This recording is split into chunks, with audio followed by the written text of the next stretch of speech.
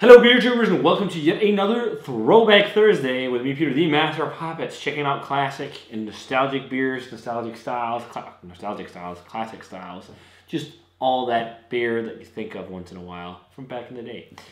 Today's episode I've been really excited about shooting because it's one of my favorite beers and my favorite Trappist beer. I reviewed this early on the channel. I tried to watch some of the review. I couldn't. It was so cringeworthy. Oh my god, I'm just such a little kid. But hey, it was when the beer interest started. I mean, sitting there and looking at my book from Michael Jackson and all this. And it's fun. If you want to watch it, just look up Master of Puppets and Orval. But it's going to be fun to revisit this beer because, yeah, it's Orval. So, Orval for me is, as I said, it's probably my favorite Trappist beer. And I just think it's just a fantastic classic. And it's such a cool beer because almost every single time you have it, it's different. Because if you have it fresh aged, you know, it's so different because of the secondary fermentation with Brettanomyces, specifically the Bruxellensis variant of Brettanomyces. And most of you guys probably know this beer by now. The unique fucking vial bottle just looks amazing. The label it's just so iconic, you know? A lot of Belgian Trappist ales are very iconic, but I think one of the most iconic just in its design and the simplicity of the frickin' design is this beer. I think this is also where a lot of people who are into funky beers, this is where they started their journey. They're like, oh, can beer taste like that? So, if you don't know already, I mentioned it kind of a few times, but it's made with Brettanomyces, but that's one of the very unique characteristics for this beer, especially compared to other Belgian Trappist ales. Because a lot of the other Trappist ales are, you know, darker in color.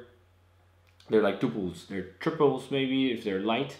They're quadruples. These kind of beers. Belgian strong dark ales even. But this is pretty much its own. People kind of call it a Belgian pale ale. I think you should maybe just call it Orval because there's not really any Trappist beer like it. It's a very unique Belgian pale ale that really merges different, you know, ideas and mindsets in the world of brewing. We got German tradition, we got English tradition, we got hops from Germany, hops from Slovenia, you know, things like this. So it's really a cool combination of different ideas of brewing in a traditional product, which is very nice. I've always loved this beer. I've had it young, I've had it old, but I've never had the petite version. So they do two beers. That's it. The Abbey Monastery only does 2 beers, and that's this and the Petit Orval, which is the low strength version. I think they also make cheese. I'm not sure if they do anything else. I've never been to Belgium on a beer trip. It's crazy. It's not good. I need to. But yeah, this will just, man, I haven't had this beer in a long time. I think maybe a year and a half, a year ago maybe. It's a shame because it is a fantastic beer. But yeah, this is exactly 6 months old.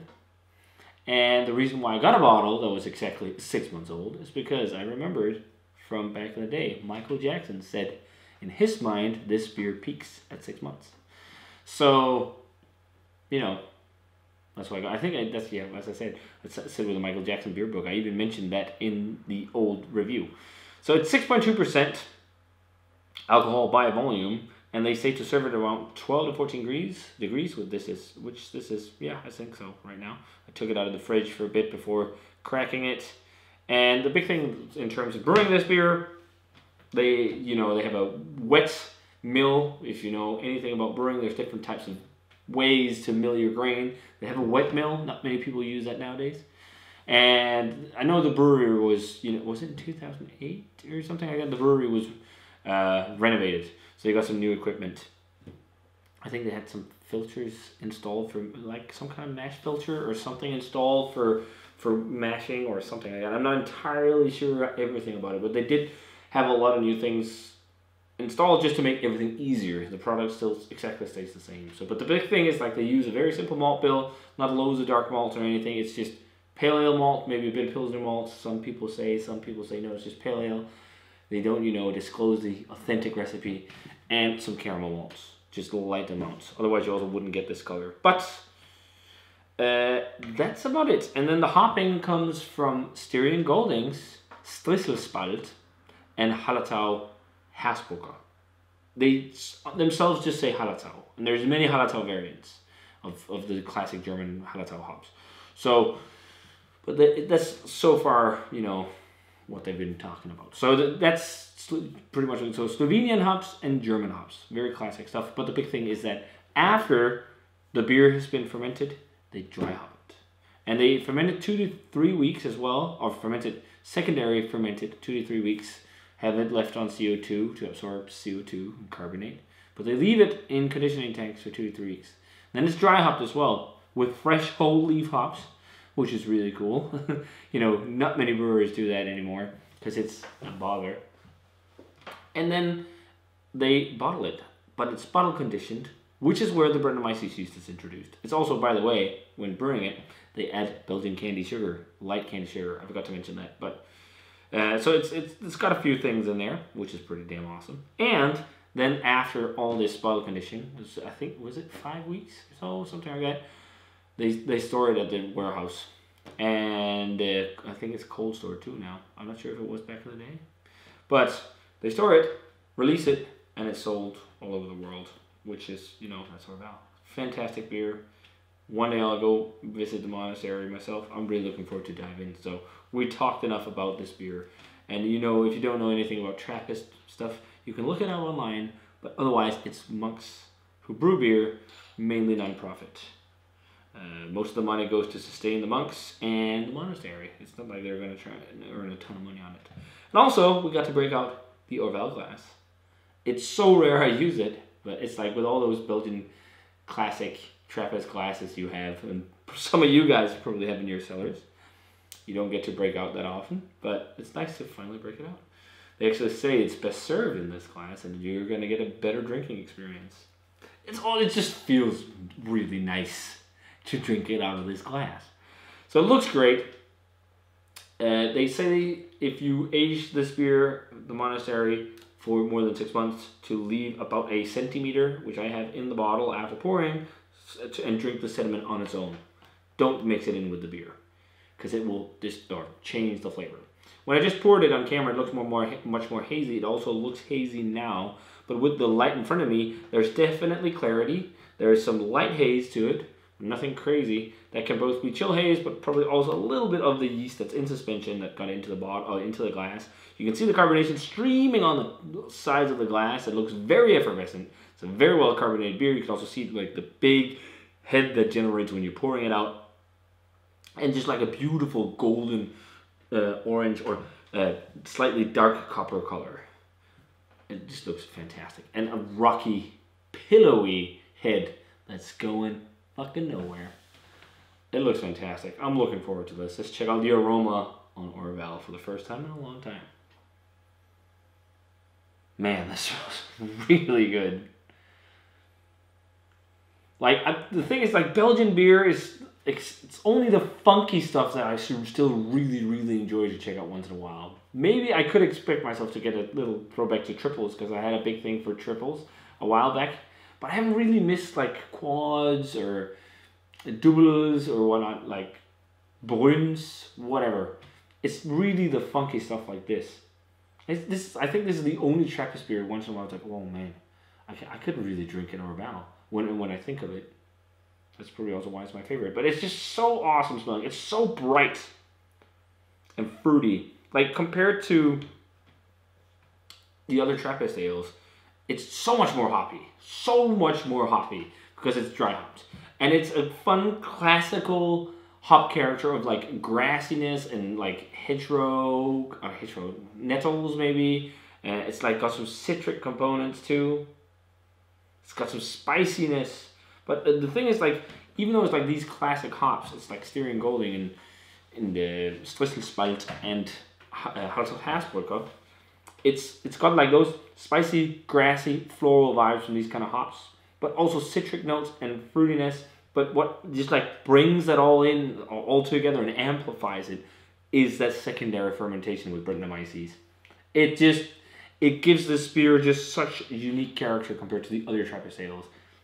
And it's so funny because there's so many breweries that's really tried to recreate beers similar to this, but it smells beautiful. It smells so nice. I could smell this beer forever.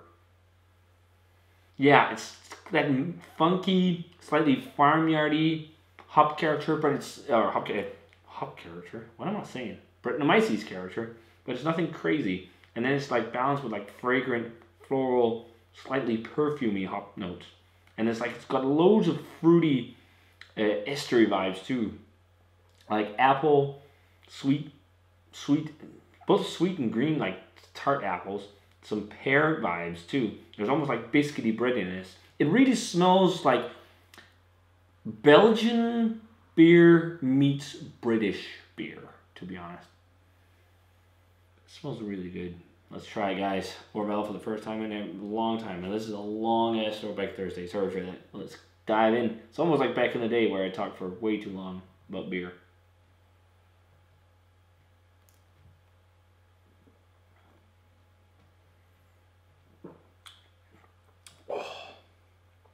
That is phenomenal. And I even spilled some. Great job. It's because the mouth of the glass is so big. That is just so good. It just drinks like, you know, people who's trying to perfect this for a very long time. It's like you can taste like this is a beer that people have been working on for a very, very long time to get it to where it is. It is fantastic. Man, I miss this beer.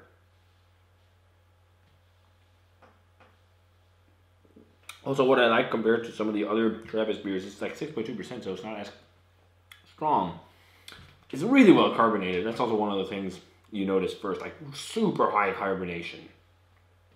But it's okay. It like lifts the beer. It lifts it on the palate. It's very dry as well. Like I can't remember if fresh Orval is as dry, because I think the fermentation will carry on a little bit in the bottle. So whatever sugar is left that the Brettanomyces is working on will help dry it out even more. But it's a really, really bone dry beer.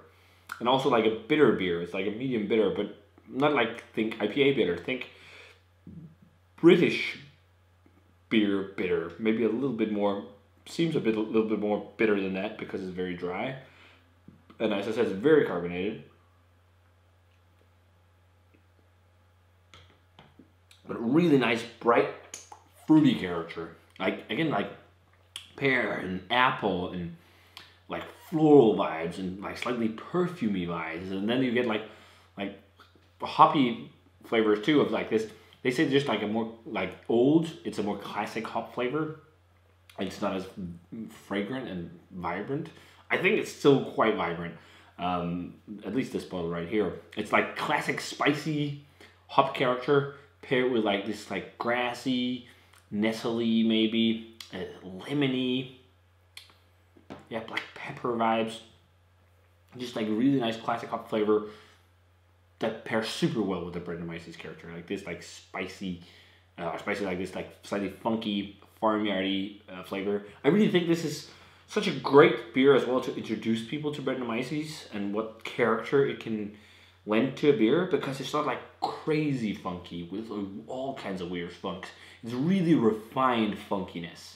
So it's like very refined because there's like definitely clean beer components to it, and then, you know, like this refined Brett character to it. Insanely high drinkability as well. And then a little bit of a sweet malt component to it too. Like sweet, doughy bready malt, freshly baked bread, and like slightly sweet, almost like caramel vibes. They use caramel malt, but it's like very nice because it's very fruity. There's almost like, yeah, definitely also like wine grapes, white wine grapes, like dusty grape skin. It's a really complex beer too at 6.2%. Definitely a work of art, this beer. Fuck, it's interesting. Like, this is, I never revisit classic Trappist ales, really. This is one I just, once in a while, I just think of it. It's such a great beer. This is a beer that'd be so fun to get a case of. Have in your cellar and drink one every month, just to see how it develops. like an Orval project. That would be really cool because it's, yeah, you know, definitely change over time. So yeah, I think I gave it a 92 or a 93 back in the day. Right now, I think I prefer it much more. I'm going to go 95. This is world class, like funky beer. Belgian Pale Ale with Brettanomyces. It's just Orval. It's world class Orval. This is a dope ass bottle right here. Yeah, 95. It's just really, really, really, really good stuff. I don't think everyone agrees with that. Maybe. I just love like just the complexity of this beer is really cool, and it's also because it's different. It's different than like a lot of the other Belgian beers, and so like bright and it's like a little bit funky and all this. I just really dig everything about Orval. I think it's a fantastic beer. And interestingly enough, earlier before this review, I shot 2 other reviews of modern beers that were nice, but I'd much rather drink this, like a pale ale and a New England IPA. They were really nice. I would much rather drink this. It's got more refined complexity that is really damn awesome. The others are more like the out there flavors, which was also nice.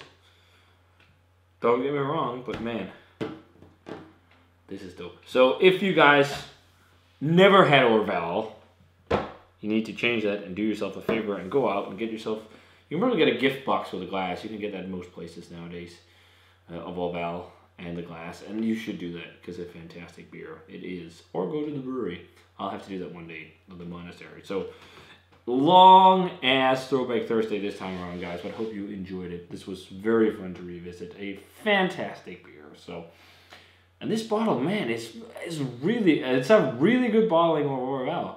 Again, maybe 6 months is the peak for this. I haven't had like different vintages or just months side by side of this beer, but it's nice. So if you guys had a chance to try Orval in recent times, specifically a bottle that's 6 months old, let me know what you thought of it. And let's just give it a swig here. I know this might be blasphemy. Just try it from the bottle with all the sediment.